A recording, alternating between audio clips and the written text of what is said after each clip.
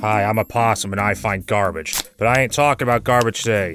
This is a review of The Dark Crystal: Age of Resistance, a 10-episode prequel series based on the 1982 fantasy film The Dark Crystal, a movie that I actually don't hate, which is the highest rating a movie can get on my 2-star system. The Dark Crystal was a movie produced and directed by Jim Henson, who you might know as the creator of The Muppets, and co-directed by Frank Oz, who you might know as the puppeteer and voice of Yoda in the Star Wars movies. It was a fantasy movie about an elf-like creature called a Gelfling, who goes on a quest to retrieve a shard broken off from a magic crystal, and return it to the crystal to restore the balance of good and evil on his planet. In many ways, The Dark Crystal is the quintessential 80s fantasy movie. It's best known for its dark tone, creepy atmosphere and imagery, but most of all, its use of puppets.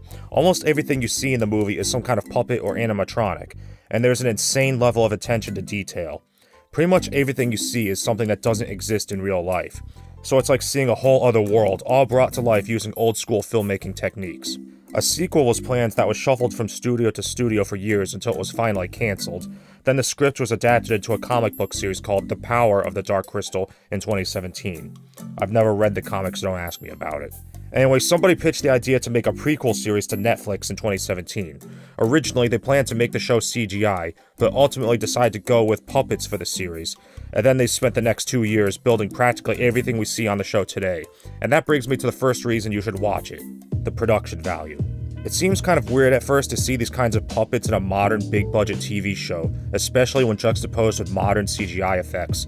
But think of it like the difference between watching a movie and watching a stage play, or a 3D animated movie versus a traditionally animated one. Obviously, one is going to look more realistic than the other, but that's not the point. I appreciate the artistry that goes into these things. It's nice to see a creature who's actually physically there, in front of the camera, as opposed to some glossy cartoon that was added in post. There are CG effects, of course, but they're only really used for things that had to be done with CGI. And there's really no mistaking that the star of the show is the puppetry. It's not just the characters. Almost everything you see in the show is something somebody actually made, so it really feels like a throwback to the original Dark Crystal from 1982.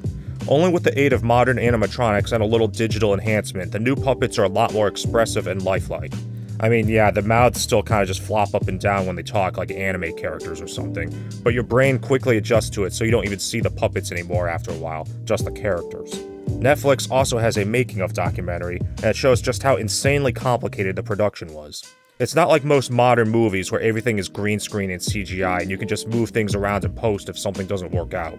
The whole show is like one giant Rube Goldberg machine, where every action had to be meticulously planned out to make it all work.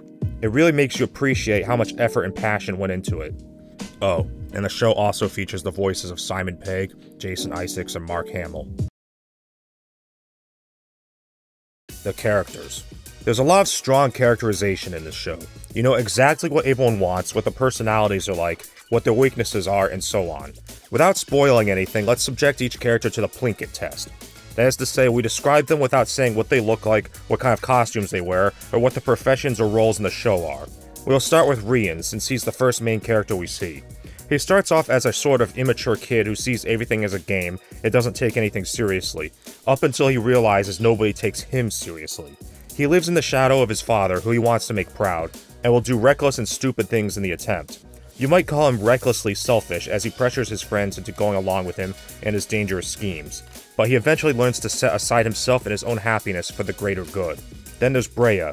She's the head-in-the-clouds bookworm type, who others always badger for spending too much time reading and not enough time being useful, and is constantly being infantilized by her own family.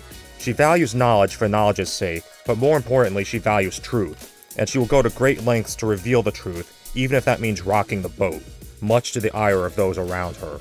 Then there's Deep, my personal favorite character. She comes from a sheltered life and, as a result, is very curious about the world outside her home, but is also very naive and doesn't understand how strangely she comes across to other people. This combines with her inordinate kindness stemming from a lack of exposure to the politics of the outside world makes her endearing. But despite her ignorance, because she comes from a place that's different from the rest of the world, she also possesses unique knowledge and skills which enable her resourcefulness, so it's not like she's always the dumb one. Her lack of knowledge about the world also makes her a sort of audience surrogate, as she sees and reacts to all of the weird, fantastical elements which are normal to everyone else, because everything she sees for the first time is also being seen by the audience for the first time. So as things are explained to her, they are also explained to the audience. So it's like we're experiencing the world through her eyes, which of course makes her more empathetic. But arguably, the real stars of the show are the villains, the Skeksis. All of them are larger than life and have a dominating presence on screen. They can be goofy and comedic when a scene calls for it, but there's no mistaking that these are dangerous people who are so unapologetically evil and cruel that every scene they're in is a reminder of what's at stake. So we have a cast of characters with diverse personalities and backgrounds, which is more than what I could say about some of the things I review on this channel. Speaking of diversity, non-forced representation. The problem with forced representation, forced diversity, forced inclusion, or whatever you want to call it, is that makes it come across like the movie or TV show is putting a political agenda ahead of storytelling or artistic integrity, or like it's pandering to the current social climate for reasons that are external to the story itself.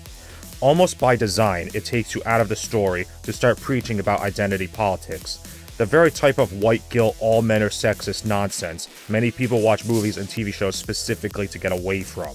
Perhaps the most obnoxious manifestation of this is when they take an established character and change their race or gender for no reason other than so they could say they have a character who's that race or gender. Where I come from, that's called tokenism.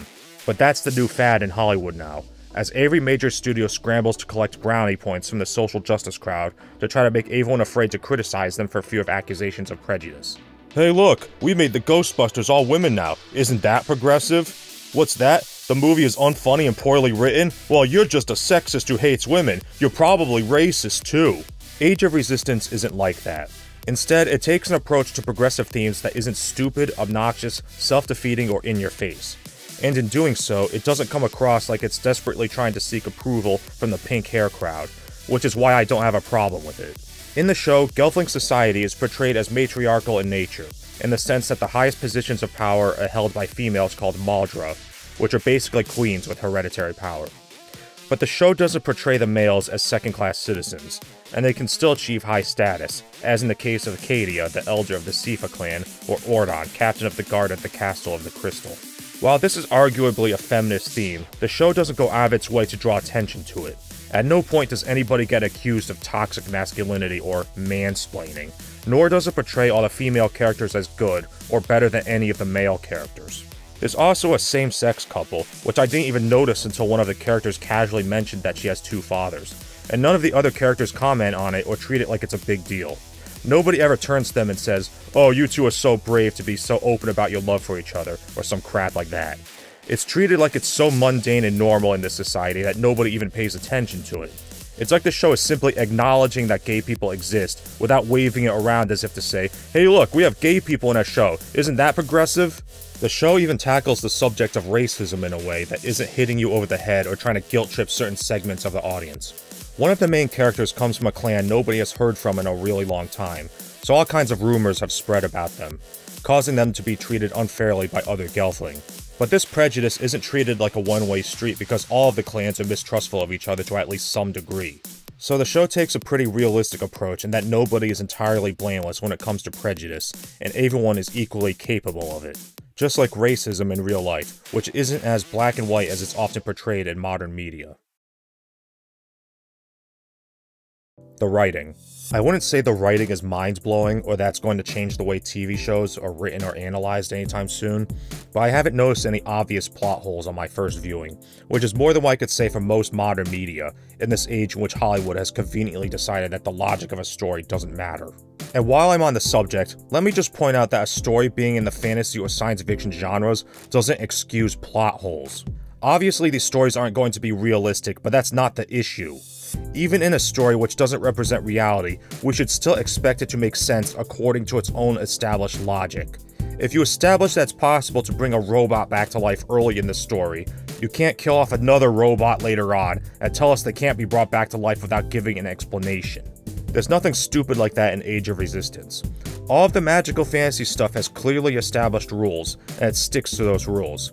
And that's important because when you know what can and can't happen, you know what the stakes are, and that makes tension possible.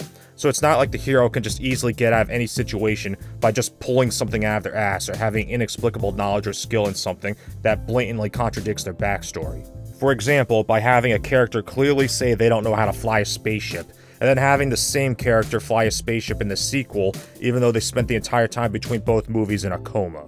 Age of Resistance manages to be internally consistent for the most part, which really shouldn't be high praise, but that's more than what most modern shows manage to accomplish. I mean, there are a few nitpicky things here and there, but you could say that about anything, and they don't really affect the big picture in the way some plot holes in some other franchises do. Beyond that, there's not much more I could say about the plot without spoiling it. The show also has themes about the importance of exposing corruption, and efforts by those in power to control a narrative by silencing or demonizing those who speak the truth, or even by convincing the public that knowledge is dangerous, using shaming tactics to silence dissenters, and violence when that doesn't work. Whatever that's an allegory for, I'll leave to your interpretation. Alright, so, I didn't really write an outro for this video, so, I guess this is $10 patrons. Alex Contreras, Landis, Charles J. Harris, Echidna, John Gavura, Jaron Marles, John Wellington, Keith Paul, Lex Reardon, Mick Squizzy, Michael Lowe, Paco, Ricky Baruga, The King in Yellow, Toastface, and Victor Alexandrovich Gontar. Those are my patrons. You should all be supporting me on Patreon, and following me on Twitter, and sending me your fan art on Facebook or Twitter. Either's okay. All the links are in the description. Bye.